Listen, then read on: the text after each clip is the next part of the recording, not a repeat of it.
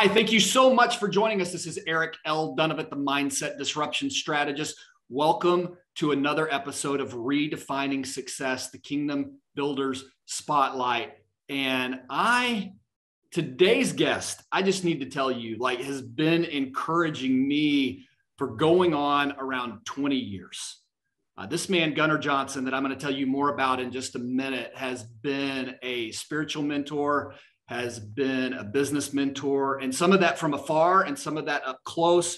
He's challenged me at times in really, really good ways. The scripture says iron sharpens iron, and Gunnar definitely is iron to me and to many other believers out there. He has an incredible story, an incredible journey that you want to stick around and hear about. But today, he's president and CEO of Bigfoot Drywall and Paint in Colorado Springs. And from what I can tell, expanding and growing. And I'll let him tell more about that. And then also he is a stewardship advisor to ICM, which is the International Cooperative Ministry.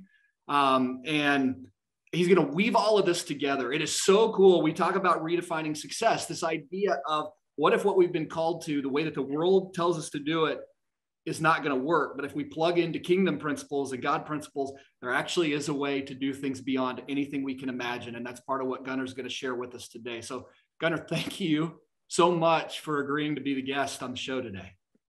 Thank you, Eric. It's great to hang out with you again. Yeah. I've missed it.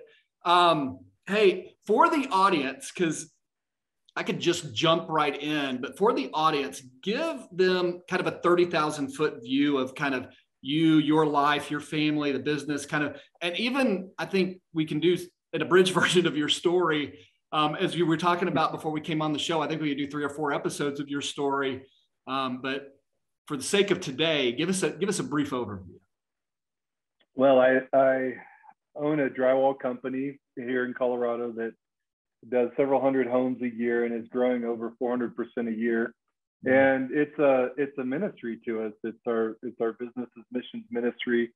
We do drywall and paint both, but I also serve as a eternal investment broker, stewardship advisor for International Cooperative Ministry. We plant churches, we build hope centers all around the world, and we also do discipleship resources for reaching people. And that. The crazy thing is the Lord has brought me through just a lot of ministry, starting back when I was on staff with Larry Burkett in Crown Financial Ministry in South Florida. Then I owned a drywall business back then. I was bivocational in the late 90s, early 2000s. I went into 15 years of church ministry where I was an executive pastor at Gateway Church. Watched a church go from a couple thousand people to 36,000 in attendance. I've had the privilege to travel all over the world speaking on the Bible and money. That's been my specialty, and where you and I have connected a lot is just you are iron as well, and you've challenged me and encouraged me, and just been a great friend, learning and growing as we walk as disciples behind our Lord Jesus Christ. Yeah. And this particular area of money and the way we spend our life, the way we spend our treasure is so valuable and so important, not only to us, but to the heart of God and the way we spend this precious commodity called time. So, yeah, it's great to hang out with you, and looking forward to the conversation that follows.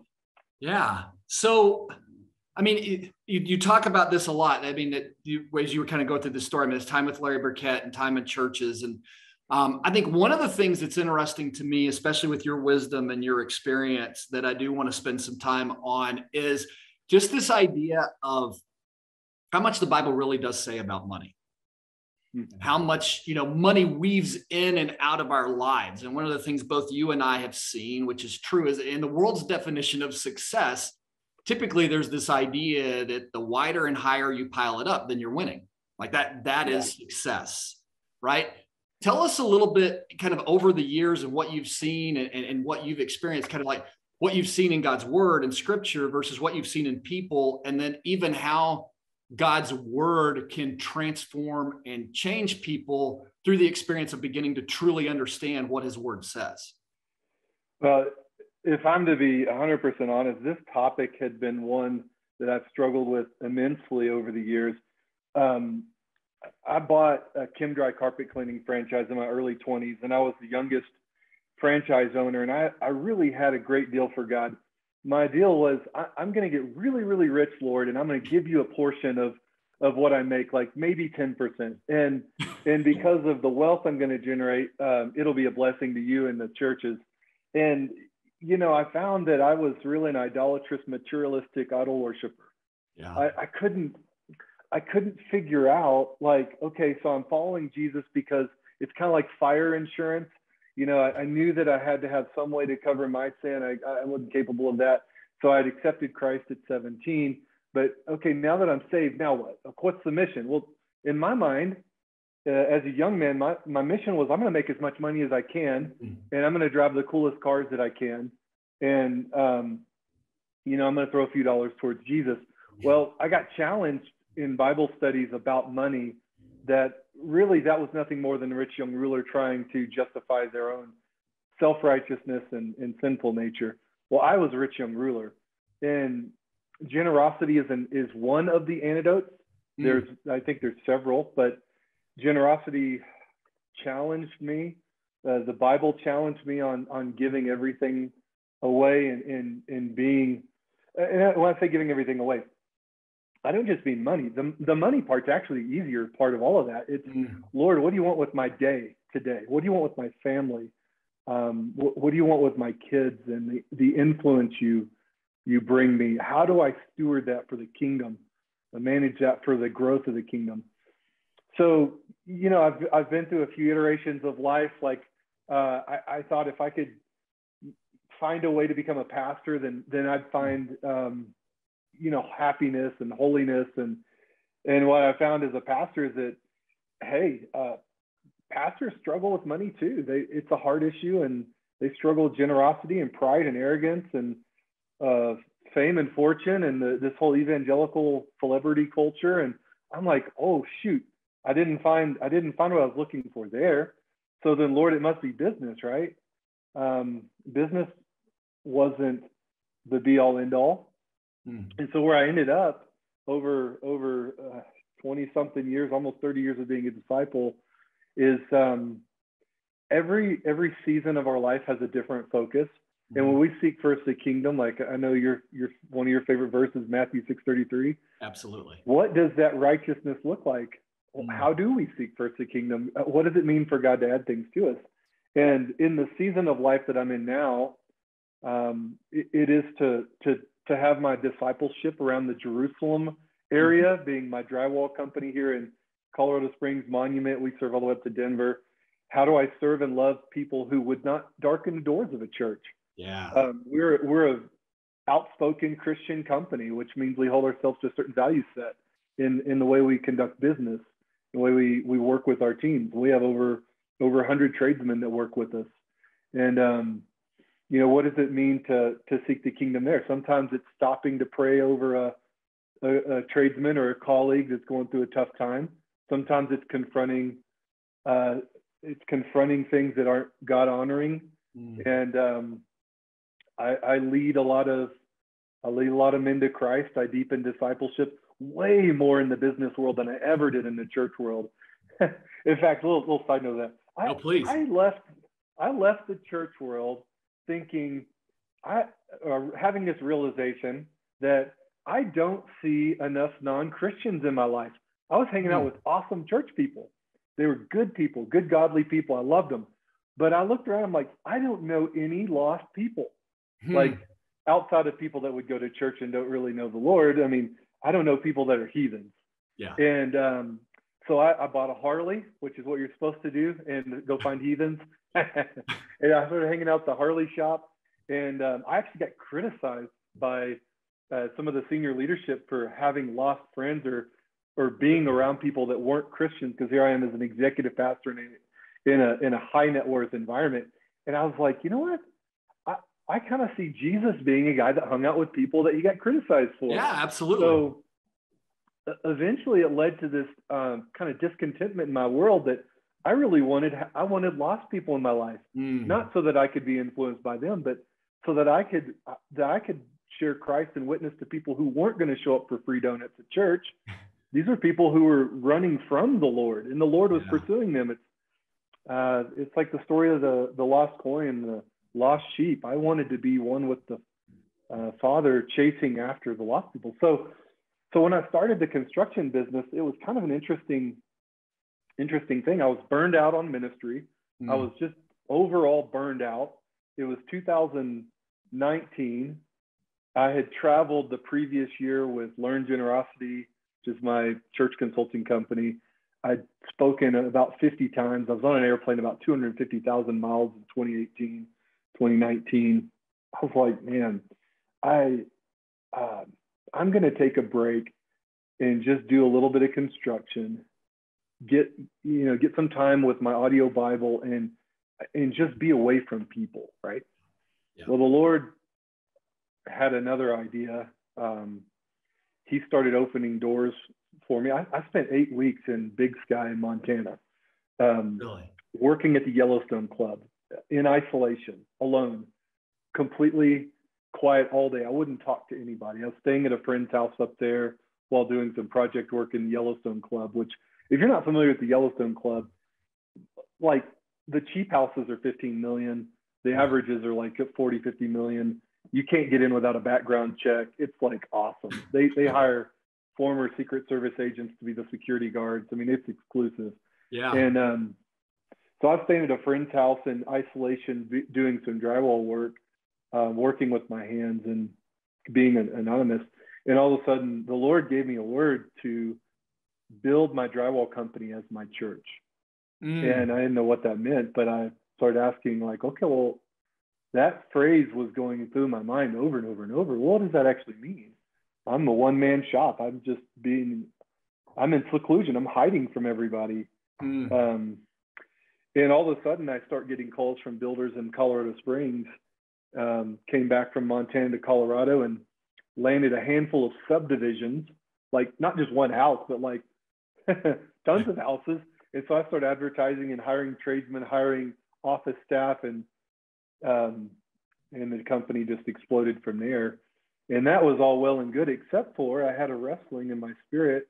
Okay, now I've got my drywall company as my church. Well, how do I deal with this call that I've had on my life to plant churches all over the world? I mean, I don't have the time to do this. There's no way. Yeah. The Lord led me to begin working with ICM to help investors give money to raise church buildings all around the world.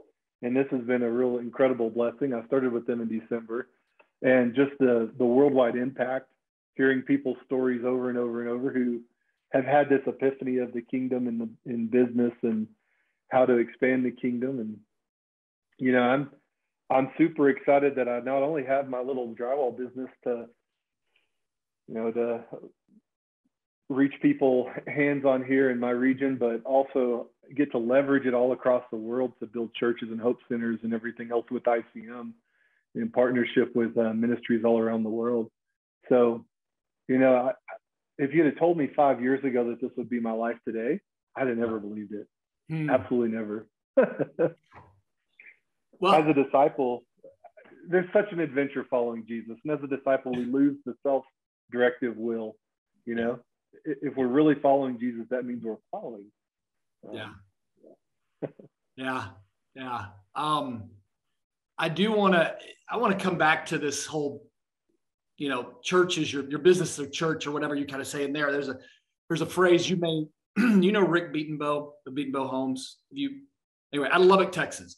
He made this comment that just has stuck with me for years. He said, people don't have to go to church, but they do have to go to work. That's good. Yeah. And that's really good. That really that settled with me. I was like, wow, that's powerful. But I think one of the things that I really want you to kind of dive into a little bit more, Gunnar, is if I'm listening to this show and I'm not living in this world, especially when we've got a counterculture world, we've got a world that's like, hey, we don't talk about that here. Like, we feel like we need to put things in boxes. Like, if I'm a believer running a business, I think there's almost like a caution of like, I've got to put my faith on the side. I cannot be faith forward in the culture that we live in. From a kingdom perspective, we know that that's not true, that there are things that are different. But kind of tell me what you would say to that person that's like, that worked for you and I'm glad that worked out, but I just don't know that that'd work in my community or work for me. Every business is different, so the discipleship options are going to look a little different. It doesn't mean that we should be covert Christians and not share our witness. I'm a member of C12, which is a business CEO group, and we were just talking about this last week. And in my environment, in the construction world, I can be a little more outspoken about my faith. But the lady sitting next to me runs a medical practice. She and her husband, he's a doctor. They have a large medical practice, and they still share their faith. They're very outspoken. And as I thought about, well, okay, so this works in my world, but how would it work for XYZ? All these different walks of industry, if a believer's committed to the walk of Christ and they're asking him the question, how do I exhibit the kingdom in my workplace? He'll show them how to do it. He'll give them the strategy. Yeah. I had made up excuses for everybody in the room, like, well, this worked for me, but maybe not for them. That guy owns an insurance company. He's like, oh no, here's how I do it. Well, that guy owns a software technology company, and he's like, well, here's how I do it. I don't think the Lord's out of ideas for how we can be a witness. And I don't mean being obnoxious, standing out front of the parking lot as people pull up with a megaphone shouting, turn or burn, or handing out tracts in the office. Those kind of things are probably not the best idea. But, I've never had a tradesman. And you got to remember, drywall workers are tough human beings. They are rough and tough. They are, I kind of picture fishermen of Jesus's day. They are not the sensitive type. But I've never had one decline a prayer. Hey man, can I pray for you today? Yeah. What's going on in your world? What can I pray for specifically? Well, I don't know, maybe pray for my marriage. Okay, cool, let's pray. I've never had anyone say, I don't want you to pray. I mean, even if it's, I think with some of these guys, it's like, well, it's the Hail Mary. Maybe it works, and I don't want to decline that. But to many of the guys that work with me, I have put God to the test over and over and over in front of them. Guys, we've got a cash flow deficit. Let's pray. Let's see what God does. And then miraculously, things will come about, and we'll cover these expenditures. We'll have the cash we need. And it's like, I told you God to deliver on this. Or we have someone get sick or an injury, and we pray over them, and they heal up a lot faster than normal. There has been so many different stories of different people that have come to me for prayer. One of the guys in my company that runs part of our division, his wife committed suicide 2 years ago. Oh. And I connected with him through one of our painters who said, I've got a friend who's just really in depression, sitting on the couch, could use a friend. Here's what happened. And I said, well, give him my phone number. Let me talk to him. We ended up talking for a couple of months. I hired him, brought him on to run our paint division. And this last weekend, he had a tough weekend. And I said, man, I'm praying for you this weekend. And that meant the world to him. And by the way, he's performing really well. Yeah. Took him a little bit to get his legs underneath him again, but he's performing really well in the company and thriving and happy. Yeah. And, I'm thankful for these type of opportunities. They are unique, completely unique. Yeah. One of the things, my son's 20, sophomore in college. And, there's a lot of cultural things right now that are on this, like big companies and like this whole like capitalism's bad, this whole capitalism's bad. And this idea of, and one of the things he and I were having a conversation about was, that's kingdom versus not kingdom. Because inside a kingdom and inside of a kingdom business, what you do is you align people and profit. You understand how valuable your people are to you. Your people are the reason that you have profit. So a kingdom principle is to be able to discover how to pray for your people, how to love them more, how to serve them more, how to be interactive with them more, as opposed to seeing them as a commodity. And it's really kind of crazy how in today's world, you're seeing a frustration bubble up among a generation. And I don't know if you're seeing the same thing, but what it really feels like is it's a lack of kingdom in business that they sense and they don't even know it. Well, part of the part of the mission of Bigfoot Drywall is to bring honor to the tradesmen.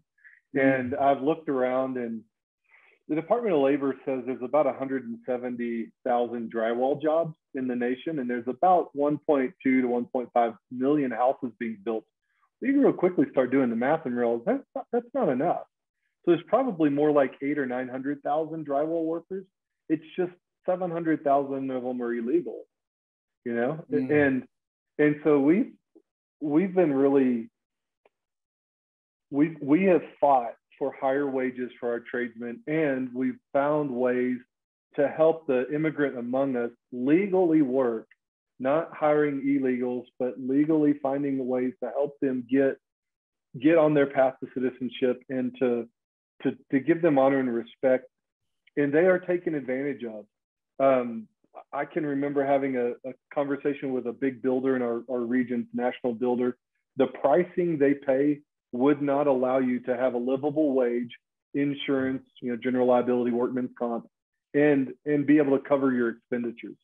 And so I told the guy, I said, you're abusing our tradesmen. This is an unfair wage. And I said, quite frankly, I know where I can find all the tradesmen I need, because I can pay a lot more. And we've had builders who've come up to our price point to pay a fair wage, and we pay better than average in our region. And we point back to the fact that God has a heart for the immigrant among us. Yeah. And we're not going to take advantage of workers. We're not going to cheat them. We're not going to steal from them. We're also going to give a good product to the builder and serve them and do a great job. But we're not going to do it at the expense of ripping off other people. And, you know, honestly, there was a little season where I thought, I'm not going to be able to get any work with this mentality. Our particular trade is like the bottom rung of all the skilled labor on the job site. Yeah. You don't usually meet a drywall finisher or a drywall hanger in a cocktail party and they tell you, hey, I'm a drywall guy. The carpenters, the electricians, they'll probably tell you what they do, but not the drywall guys. They're kind of lowly. Yeah. And we sought to bring honor to them, and that has resonated with a lot of our young people that are coming out of the high school, college age, and coming into our company to learn the trades. It's becoming cool again to be able to work with your hands. Yeah. And we are bringing honor back into this trade and showing them how to make a good living doing something that is respectable. It's hard work, but it's an honorable trade. And the builders that we are working with are beginning to see the value in treating people with respect and honor and dignity. And we're outgrowing all of our competition in the drywall world because I don't treat our guys like dogs. I treat them with respect. It's a flat leadership structure in my mind. I'm no more valuable than the guy that's picking up sheetrock on my job sites. I love that. I love those guys. I take good care of them. And because I honor them and they're treated with respect, they tell their friends, builders see a difference in the product we're putting out. Yep. And it's changing an industry in our region, I believe. Yeah, I excited to see what happens. I mean, you're talking about 400% growth, and you started what, 2 years ago? 3? Yeah, 2 years ago. 2 years ago, and to just kind of see your growth. But this comes back to, I mean, we started on it. I mean, this is kingdom principle, right? It's like, you know, a business consultant might come in and tell you need to do it completely differently, you know, but it's like, no, this is a kingdom ideal. This is a kingdom way of how we treat our people. And that's what I love about this and love about your story and love about just doing this is like, that's the one thing we find over and over and over again is that God rewards following his kingdom, seeking it out. Talk a little bit about, you and I talked about this before we started the interview, but I mean, you've got this business growing 400% and you're still being a stewardship advisor to a nonprofit. So, I mean, how do you pull that off with the amount of work that's grown? From the very beginning, I shared with my leadership team that God's called me to help in the ministry with the church world. And, you know, the team that's come around me has seen that as a value to them. They are also, if not men of God, they're people who respect the church. Mm-hmm. And so as opportunities have come up, there's been some grace for my role, like what's needed from me at Bigfoot Drywall. It's visionary leadership. I'm the chief fire putter outer. I close sales on big accounts, that kind of thing. But I also share kingdom wins. I talk about how we're reaching the people of Mozambique or Madagascar, or the projects we're doing in India or Brazil. I talk about the wins of the ministry. We are, as a company, we're looking to invest to build churches in Mexico, where a lot of our tradesmen are coming from. Yeah. I have a tradesman from Honduras. I was telling him about the ministry that ICM does in Honduras, and he was getting really excited because to him, all the little cities and provinces around New Orleans really well. It'd be like me telling you about what we're doing in ministry over there. So it's really been interesting to see how these worlds have collided. But the other flip side to it is God's given me the time I've needed to be successful in both endeavors. And I can sit across from a business leader and tell them how I rearrange my schedule to be able to do both work for ICM and planting churches and meeting with donors that are investing in the kingdom. And I'm doing the same thing they are. I'm bivocational. I'm funded by my drywall company. Right. Right. And that's, we all have every excuse in the book to not pursue the scary things God calls us to. But taking one step at a time, it's just like Peter taking that step out of the boat. God will give you the strength and the solid ground underneath you each step of the way, keeping your eyes on him. I love that. I love that story of Peter. I had somebody look at me one time and said, the only difference between you and Peter right now is Peter got out of the boat. So are you going to get out of the boat? That's right. And even if it's not our season to be hands-on doing active ministry work around the world, that may not be your calling. As Christian business leaders, we can still carve off a piece of our profits to invest in things that make a difference. I mean, why build sandcastles, as you said earlier? Yeah. Why not be an eternal investment broker, putting our money into something that will make a difference in the lives of many? I was with a business leader the other day who invests in ICM. Does when I say invest, I mean giving money to plant churches. Sure. He told me, he said the impact report that he received, he and his wife figured out that all the churches they've built, which is about 150 churches, he said there's 2 million people on a Sunday morning worshiping in churches that they built with their company. He said, right? That's staggering. Yeah. And I mean, the ROI for the kingdom is really high around the world. ICM is building churches in third world countries for less than $10 a square foot. I mean, $13,500, you can build a church. We're not talking millions and millions of dollars. Yeah. These are small investments that make a massive impact in the kingdom. That's exciting. That gets me excited. Yeah, I know. I can hear it. Super cool. I can hear it.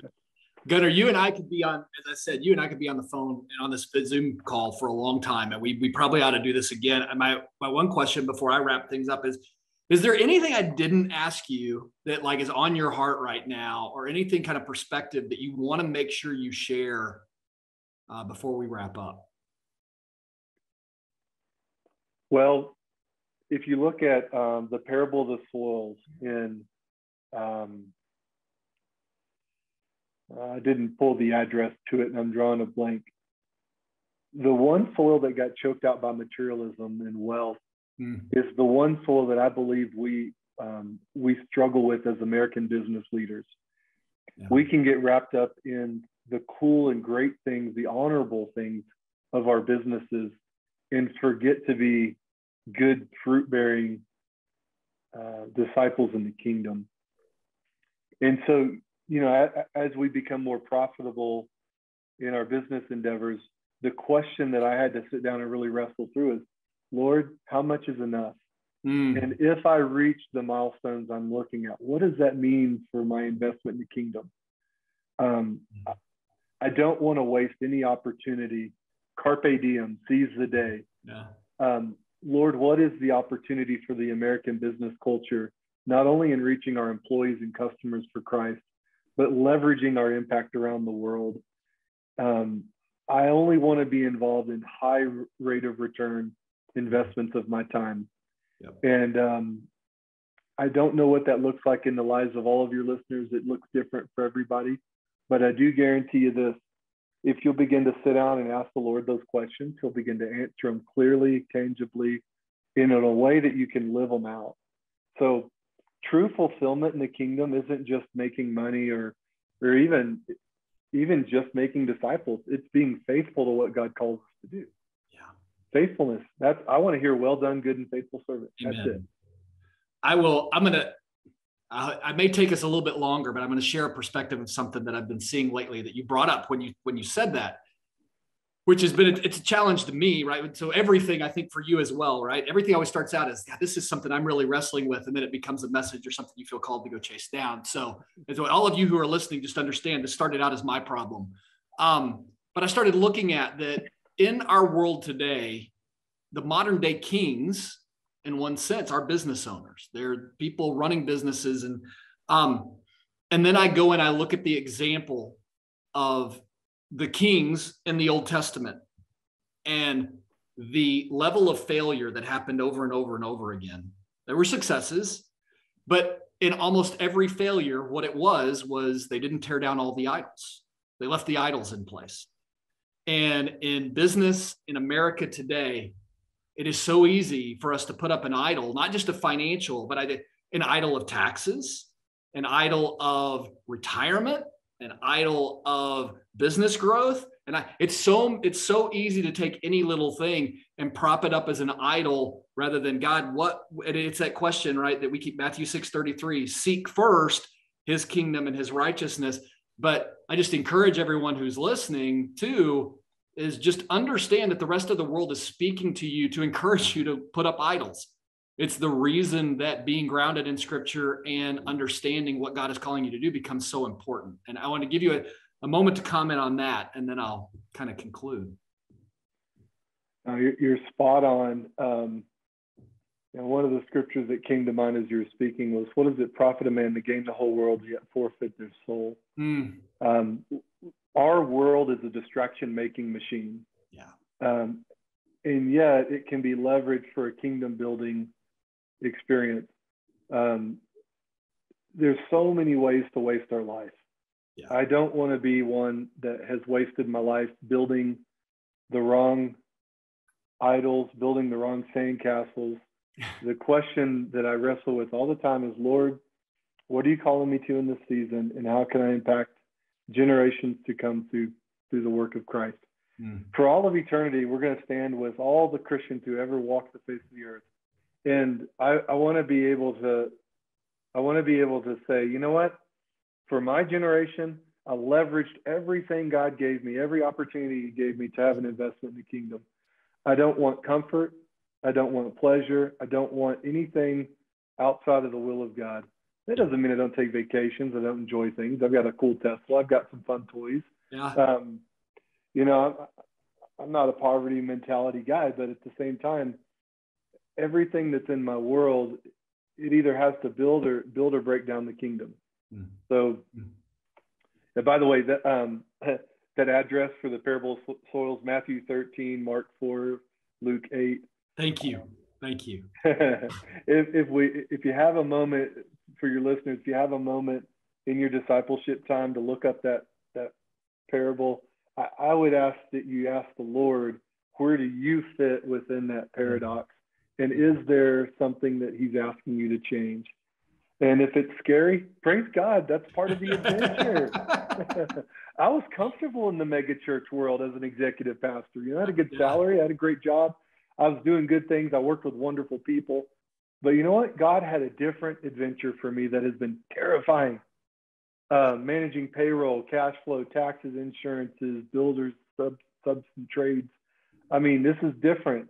And then once I get comfortable and settled with that, now you're going to use me to help encourage and plant churches all over the world through ICM. My goodness, Lord.